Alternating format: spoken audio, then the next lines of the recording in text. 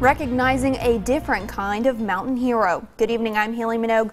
When you think of Memorial Day, usually veterans or servicemen and women come to mind.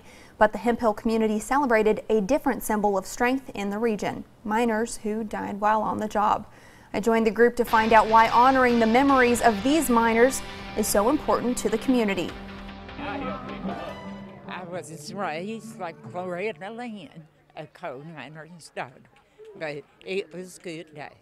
He was good to us. Mabel Johnson, like so many others present at the Coal Miners Memorial, was raised in a coal community. Her daughter Gwen Johnson remembers so many of the days her brother and father would come home from work. Well, just coming in coal black, you know, and with that black coat dust on them, and running to get the dinner bucket to see if there's anything left. Then, in 1990, tragedy struck the Johnson family. It got kind of late, and then the call come that there'd been an accident, and we didn't know how bad it was. And we sat in the guard shack down at Carbon Glow at one of Golden Oak mines all night, not knowing if he was alive or dead. And then when they finally brought him out, they told us that he had passed. But Rex Johnson was not the first family member to die in the mines. We've got 4 mining fatalities on these stones out here at the Coal Miners Monument.